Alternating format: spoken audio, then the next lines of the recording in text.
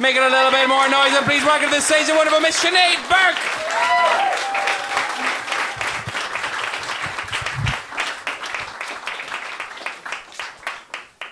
Hello. My first joke was going to be the height of the microphone, but that's not going to work now. So thank you so much. My first thing, I need a bit of help.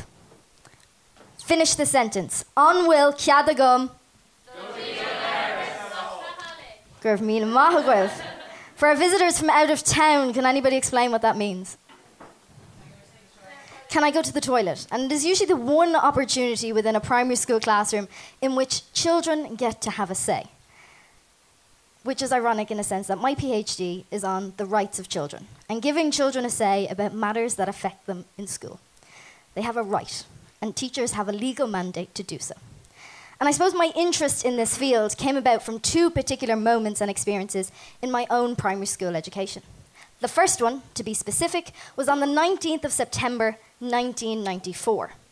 I walked into a group of 30 strangers, pronounced myself very deliberately in the middle of the room and said, "Hello, my name is Sinéad Burke. I have achondroplasia, achondroplasia, and I'm 4 years of age." I didn't have many friends in primary school, and that was probably why. But one of the key moments in that whole thing was that nobody ever said on that first day, "Really? You're going to be a primary school teacher? How's that going to work?" The children very kindly nodded along, and the adults said, "If that's something you want to do, go ahead and do it." There was no disability access scheme within education at the time. There is now, thankfully, so our teacher diversity is getting a little bit better. But it brings about the most interesting moments within the classroom when you are a teacher at this size. I like to think that I'm Ireland's smallest teacher. I have not yet done the science, but if anybody in the room who is an academic would like to do so, I'd quite like that tag.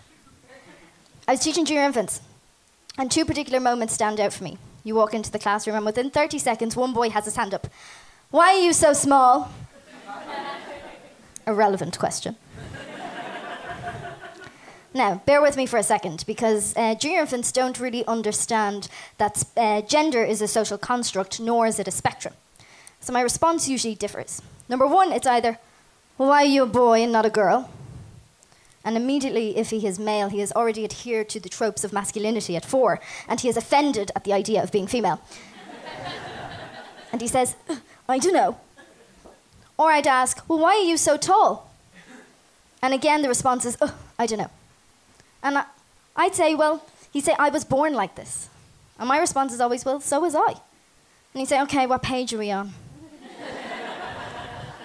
I'm like, "It's page 4. Tick the boxes, colour it in, inside the lines, good man yourself." Do they listen? No.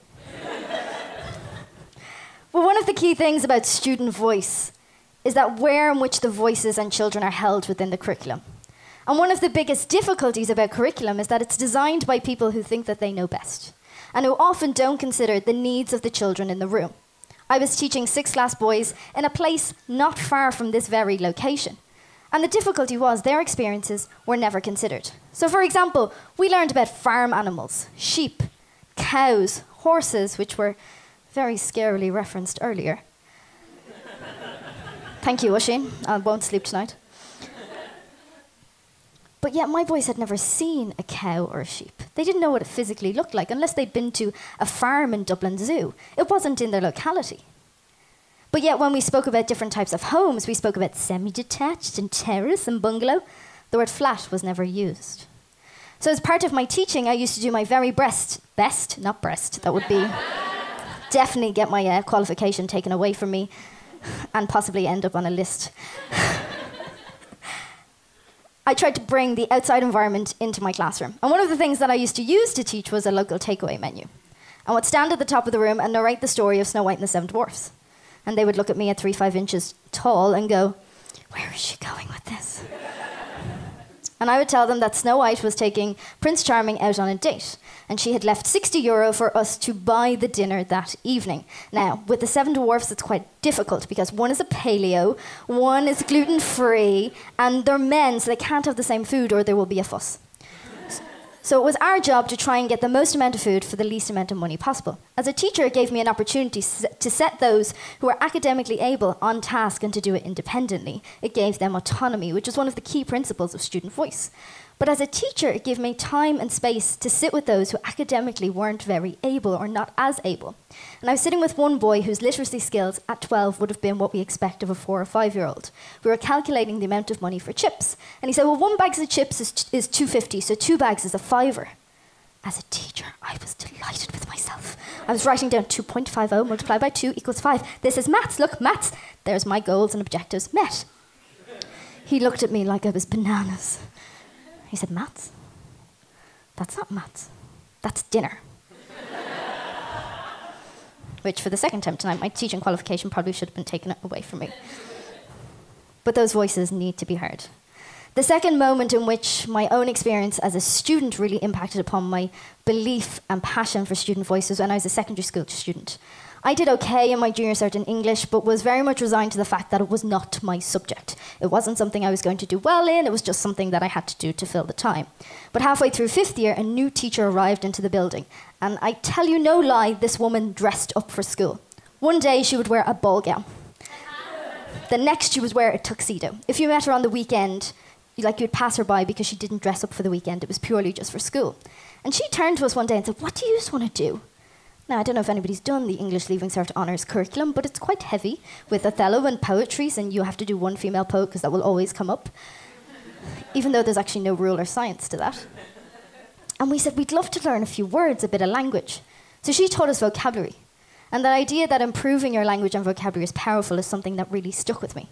So it's something that I tried to do with 5th class girls who I was teaching in a disadvantaged area. I tried to teach them lots of different words every single day that kind of made them step outside of their comfort zone. One of my favourite words was jaunt. Does anybody know what jaunt means? What does it mean? We'll go for like a nice little pony trap ride out in the country. Yeah, oh, that's very decadent.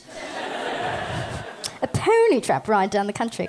That's not how I explained it, but I wish I did. So that was one of the words that we used. And in the middle of an art lesson, I believe it was, one of the children and one of the young girls who demonstrates some of the most difficult behaviour stood up in the middle of the room and roared, Michelle! Will you give a jaunt of your crayon?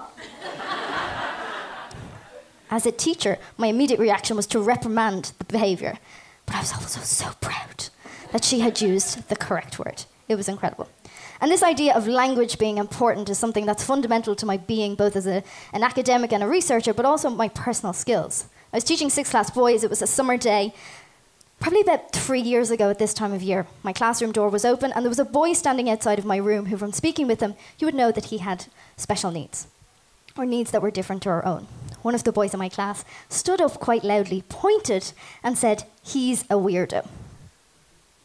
Now, me being me, I couldn't let that go. And I said, that's an interesting word, weirdo. What does it mean? And they looked at me and went, you know, weird. And that wasn't really good enough for me. So I did the awful thing that teachers always do and said, let's look it up. 12-year-old boys do not play along with that game. But we did it anyway. And beside the word said abnormal. And as a teacher and as somebody who could be described as abnormal by society, I was really upset that we were using that word to identify another person in our school. And I said, well, what does normal mean anyway? And they said, you know, normal. And I said, well, being normal for you boys is, you know, being 11 to 12 years of age, living in the inner city in Dublin, and wearing a uniform to school. If you're all normal, what does that make me? Now, I did not think ahead. It was something that I thought would be a great idea prior to speaking, because I had just asked 30 young men to call me a name. And young men in particular get an awful rap. They're in the media, or they're spoken about, or you cross the street to avoid them because they have a certain look. And I deliberately just positioned myself at the top of a room with a spotlight on me and asked them to call me whatever came into their head. It took a long time for them to come up with a word. I imagine they were initially thinking, what does she want me to say? But at the end, one of the quieter boys put up his hand and he said, don't worry, Miss Burke. You're not a weirdo. You're just different. And I was never more proud than to be different in that very moment. The work of student voice is all-encompassing. One of the biggest challenges that we face is giving children the respect that they deserve. Not only that they deserve, but they have a right to.